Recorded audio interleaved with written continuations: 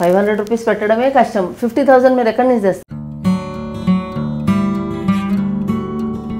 Entrepreneurship అంటేనే risk అండి, first of all అది గుర్తుంచుకోండి.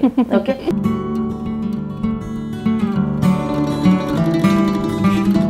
మనకు ఒకటి అడిగితే 10 ఎడ్యుకేట్ చేసి పంపించే వాళ్ళు ఉన్నారు మన దగ్గర.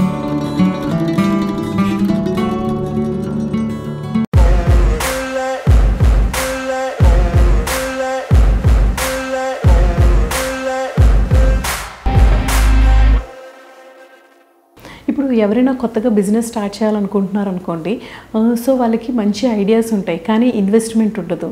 సో అలాంటి వారి కోసం మీరు ఏమైనా కొన్ని ఐడియాస్ చెప్తారా అండి? అంటే మనీ అంటే ఇనిషియల్ ఇన్వెస్ట్మెంట్ అన్నది కొంచెం అయితే ఉండాలండి, ఏదైనా ఆలోచించుకోవాలి. అట్లీస్ట్ ఐ కెన్ సే 1000 రూపీస్తో మనకి కొంచెమైనా పెట్టాల్సి వస్తుంది. సో ఏమీ లేకుండా అంటే ఈవెన్ ఫుడ్, ఇప్పుడు నేను ఇంతకుముందు చెప్పిన దాన్ని బట్టి ఫుడ్ స్టార్ట్ చేయాలన్నా రైస్ తెచ్చుకోవాలి కనీసం. రైస్లో ఒక కరివేపాకు ఏదో, for example I tell curry leaf rice, so దానికి కనీసం ఒక 500 rupees we have to spend. So ఏది పెట్టుబడి లేకుండా స్టార్ట్ చేయాలంటే కొంచెం దట్స్ సెకండ్ థాట్. క్లిక్ అవుతున్నప్పుడు దాన్ని ఎక్స్పాండ్ చేయాలి. అంటే నేను ఇదివరకు చెప్పాను కదండి, don't get in to loans or anything. ఆ మనీనే మీరు సర్క్యులేట్ చేయండి. ఈరోజు 500 వస్తే దాని 500ని ఎలా దాంట్లో ఒక 100 రూపీస్ సేవ్ చేసి ఆ 400ని సర్క్యులేట్ చేయండి. అప్పుడే ఏంటంటే మనకి మెంటల్లీ పీస్ఫుల్గా మనం బిజినెస్ చేయగలుగుతాం. లోన్స్లో ఎంటర్ అయితే మన ఫోకస్ అంతా లోన్ పే చేయాలి, లోన్. అప్పుడు ఏంటంటే ఈ దాని మీద ఫోకస్ చేయలేం మనం. How to grow the product, marketing sources ఏంటి అన్నది మనం దాని మీద ఫోకస్ చేయలేం. ప్రతిసారి ఏముంటుందంటే అమ్మేయాలి డబ్బులు లోన్ గట్ట. సో ఆ కాన్సెప్ట్లోకి వెళ్ళవద్దు మనం. అవును, 10 రూపాయల వస్తువు కూడా మనం 5 రూపాయలకి అమ్మాల్సి వస్తుంది ఈ లోన్ టార్గెట్ ఉండేటప్పుడు, టార్గెట్ పెడితే. So don't get in to all these things. At least as a startup మీరు ఒక రేంజ్కి వచ్చారు, you want to expand in a bigger వే, అప్పుడు మీరు ఆలోచించండి. అప్పుడు కూడా 100 సార్లు ఆలోచించండి. ఎందుకంటే ఫస్ట్ ఆలోచనలో ఎట్లా రావాలంటే మనకి ఏమైనా సబ్సిడీస్ ఉన్నాయా గవర్నమెంట్ తరఫు నుంచి, ఫస్ట్ అది చెక్ చేసుకోవాలి.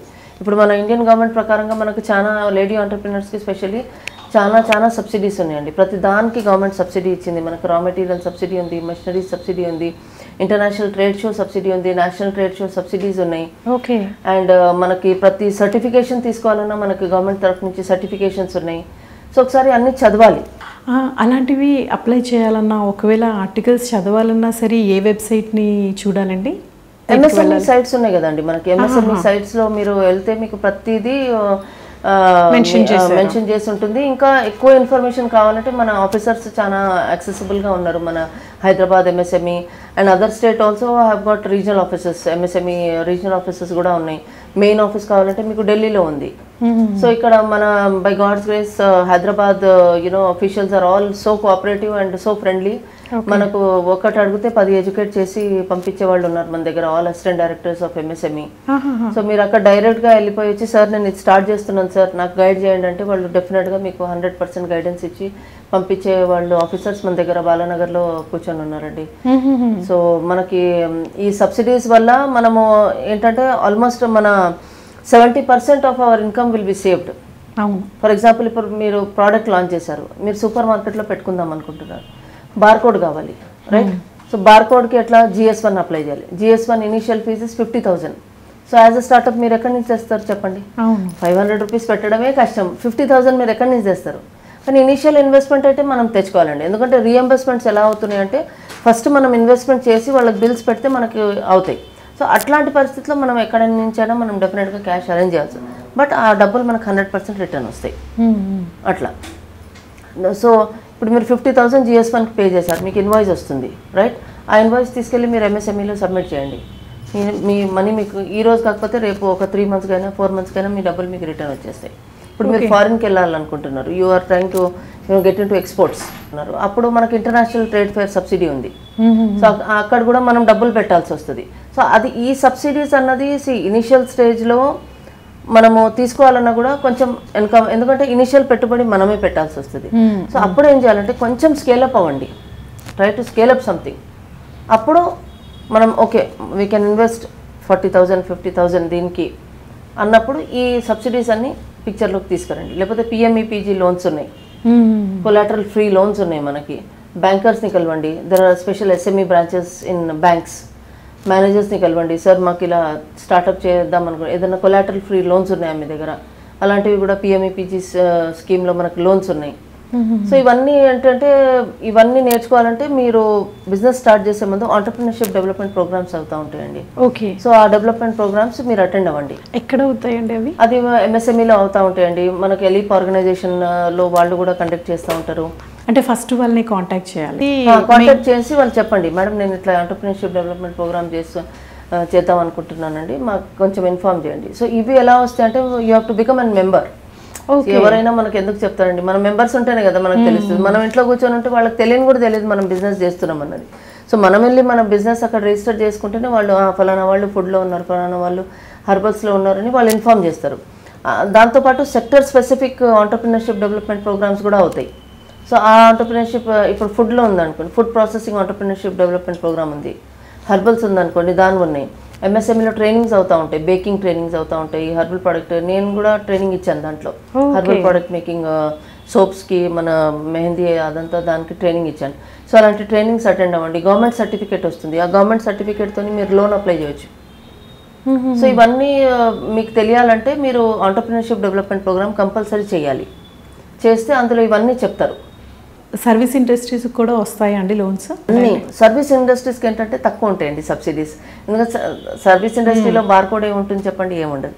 రా మెటీరియల్ ఏముంటుంది, ఏముండదు. Maximum you can take a certification for your company, right? And you can promote it internationally, you can promote it nationally. ఇప్పుడు ఫర్ ఎగ్జాంపుల్ నేనే ఉన్నాను, I'm in to service, but కానీ నాకు business investment ల్యాక్స్లో ఉంటుంది. Like ఇప్పుడు equipment wise కానీ, ఇప్పుడు నా కెమెరా ఉంది, ఇది 3 lakhs, అదొక 1 lakh, ఇది 15,000, అలా ఇన్వెస్ట్మెంట్ ఉంటుంది. But I'm in to service only. Service సెక్టర్స్కి అదే చెప్తున్నాను. ఇప్పుడు for machinery I'm not sure, but ఏంటంటే మీకు విజిబిలిటీ రావాలి, రైట్? సో విజిబిలిటీ రావాలంటే మీరు ఏం చేయాలి, యూ షుడ్ కమ్అట్ విత్ స్టాల్. దేనికన్నా ఏదైనా బయటికి వస్తేనే కదా మన విజిబిలిటీ అవుతుంది. సో దానికి ఏంటంటే మనము ఢిల్లీలో ప్రగతి మైదాన్ స్పెషల్లీ అక్కడ ఏంటంటే నేషనల్ ట్రేడ్ షోస్ జరుగుతూ ఉంటాయండి. సో అక్కడ ఏమవుతుంది, ఆల్ మోస్ట్లీ ప్రోడక్ట్స్ ఉంటాయండి. Let me be very honest with you. Mostly there are manufacturing units which participate. Apart from that, service industries also participate, because see, if I have a product, if I have to promote, I need a people like you who create video for me, right? So అలాంటి వాళ్ళు కూడా stalls పెడతారు. Okay. So అక్కడ ఏమవుతుందంటే దాని stall charges వచ్చేసి మనకు 1.5 lakhs ఉంటుందండి. Okay, you cannot afford, even I cannot afford, right? ఒక చిన్న ప్రోడక్ట్ హర్బల్ చేసేవాళ్ళు 1.5 పెట్టాలంటే కష్టం కదా, కానీ మనకు పెట్టాల్సి వస్తుంది. అది మళ్ళీ రిటర్న్ వస్తాయి మనకి. సో దానికి నేషనల్ షో సబ్సిడీ ఉందండి మనకి. సో మీరు ఒకసారి స్టాల్ పార్టిసిపేట్ అయిన తర్వాత ఆ బిల్స్ తీసుకొచ్చి మొత్తం మీరు MSMEలో సబ్మిట్ చేస్తే మీ నేషనల్ ట్రేడ్ షోస్ సబ్సిడీ అన్నది మీకు మీ అమౌంట్ రిటర్న్ వచ్చేస్తుందండి. సో ఇప్పుడు మీరు ఫర్ ఎగ్జాంపుల్ ప్రగతి మైదాన్లో హ్యూజ్ అండి, ఒక మోర్ దెన్ 1000 స్టాల్స్ ఉంటాయి. So you are getting expose to 1000 entrepreneurs there, more than 1000 some times. So everybody will come and approach for video to you. So అప్పుడు దాంట్లో ఒక latest 25% people approach you and you get 25% business. So ఆ 1.5 lakh invest చేయడం మీకు పెద్ద issue కాదు, right? So initial investment మీరు కొంచెం రిస్క్ తీసుకొని ఆంటర్‌ప్రెన్యూర్‌షిప్ అంటేనే రిస్క్ అండి, ఫస్ట్ ఆఫ్ ఆల్ అది గుర్తుంచుకోండి. ఓకే, సో అది రిస్క్ తీసుకొని స్టాల్ పెట్టారనుకోండి, so you are getting connected to international manufacturers, national. ఇప్పుడు కొంతమంది ఫర్ ఎగ్జాంపుల్ ఇంటర్నేషనల్ కంట్రీస్ వాళ్ళ ఏమంటారు, కంట్రీలో కొన్ని సర్వీసెస్ చాలా ఎక్స్పెన్సివ్ ఉంటాయి. సో సమ్ ప్రాజెక్ట్స్ అవుట్సోర్స్ చేస్తారు. అట్లాంటప్పుడు they may outsource you, instead of paying in dollars they will pay you in rupees. అక్కడ ఒక $1000 ఉంటే మీరు ఇక్కడ 1000 రూపీస్లోనే చేస్తారు అది. సో అట్లా, so some times you may get outsource from international countries also. Okay. So that way ఇప్పుడు దానికి 1.5 lakh మీరు పెడుతున్నారు, but with in 3 to 4 months you will get. Yeah, ఇప్పుడు నేను 4 years బిఫోర్ కోవిడ్ నేను సౌత్ ఆఫ్రికాకి వెళ్ళాను, అక్కడ స్టాల్ పెట్టాను నేను. సో నేనే స్వయంగా పెట్టుకున్నాను ఫస్ట్.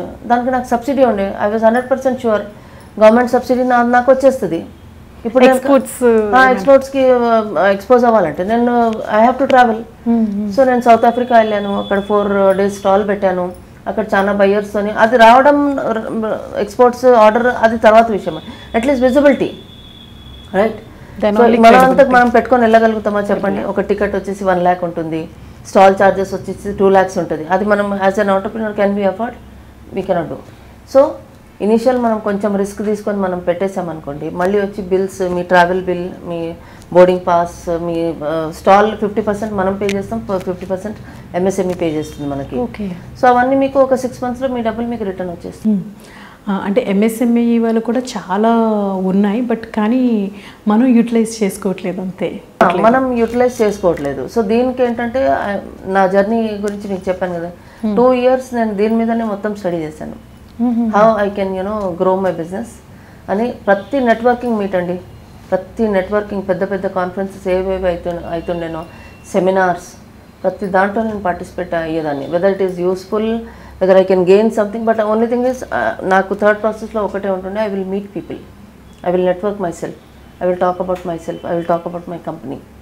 సో విజిబిలిటీ క్రియేట్ చేయడానికి ఇవన్నీ చేశాను. And by God's grace I learn so many things. ఇప్పటికీ నేను 100% పర్ఫెక్ట్ అని చెప్పట్లేదు, బట్ అట్లీస్ట్ నా నాలెడ్జ్ని ఒకరిని పంచే పొజిషన్లో కూడా అయితే నేను ఉన్నాను. ఇప్పుడు నా వరకు అయితే అసలు చాలా నాలెడ్జ్ వచ్చిందండి MSME కోసం. అండ్ నాకైతే ఇంతకుముందు ఐడియా లేదు, నాకు అండ్ వ్యూవర్స్కి కూడా చాలా useful. Government is coming up with many startup schemes. మీకు కొన్ని సర్టిఫికేషన్స్ కూడా తీసుకుంటే అంటే కూడా మనకు సబ్సిడీస్ ఉన్నాయి. Like ISO తీసుకున్నారనుకోండి, subsidy, DPIIT certifications తీసుకుంటే. సో ఇవన్నీ ఏంటంటే చిన్నగా నేర్చుకోవచ్చండి, అదే 1 by 1. ఓకే. సర్వీస్కి ప్లస్ ప్రొడక్ట్. మెయిన్ ఏంటంటే manufacturing sector is more benefited with this subsidies. ఇప్పుడు కూడా విన్నాను KVICలో లోన్స్ ఇస్తున్నారు అనేసి. అదే అండి, సెక్టర్ స్పెసిఫిక్ ఆర్గనైజేషన్స్ కూడా ఉన్నాయండి మనకు ఢిల్లీలో. ఇప్పుడు ఇండియన్ ట్రేడ్ ప్రమోషన్ కౌన్సిల్ ఉంది, మనకు KVIC ఉంది, NSIC ఉంది, మళ్ళీ ఇండియన్ హ్యాండీక్రాఫ్ట్ ప్రమోషన్ కౌన్సిల్ కూడా ఉంది మనకి. So each different sector organisations ఉన్నాయండి. ఇవన్నీ ఏంటంటే if you go to Delhi you can explore all these things. ఏంటంటే ఇవి చిన్నగా నేర్చుకోవచ్చండి, పెద్ద రాకెట్ సైన్స్ ఏం కాదు. ఓన్లీ థింగ్ ఇస్ మీరు బిజినెస్ చేసే కొద్దీ ఇవన్నీ యూ విల్ లెర్న్. ఉమెన్కి ఏదైనా సజెస్ట్ చేస్తారా? నా తరఫు నుంచి అయితే ఒకటే సజెషన్ ఉందండి, బీ ఇండిపెండెంట్, మనీ ఎర్న్ చేయండి, అండ్ దాన్ని ఒక అడిషనల్ ఇన్కమ్ లాగా మీ ఫ్యామిలీకి అన్నది కాంట్రిబ్యూట్ చేయండి. సో అది చేస్తున్నామని ఇంకా మనకు ఏదో మనం ఫైనాన్షియల్గా ఇండిపెండెంట్ అయ్యాక ఎవరితో ఏం అవసరం లేదన్న టైప్ థాట్ అన్నది మన మైండ్లో రావద్దు ఎప్పుడు. సో కలెక్టివ్ ఇన్కమ్ అని అనుకొని ముందుకి జరిగి మన ఫ్యామిలీకి కాంట్రిబ్యూట్ చేయాలి, మన పిల్లలకి, మన హస్బెండ్కి కాంట్రిబ్యూట్ చేసుకుంటూ ముందుకెళ్ళాలి. Financial independent doesn't mean that you are free to this one, but it's a kind of contribution to your family. And finally self respect అన్నది ఒకటి ఉంటుంది. ఇంకా you can take care of your hobbies ఏదైనా చేయాలంటే. And definitely growth, knowledge. రేపు పొద్దున మన పిల్లలకి ఏదైనా టీచ్ చేయాలన్నా కూడా we can be independent.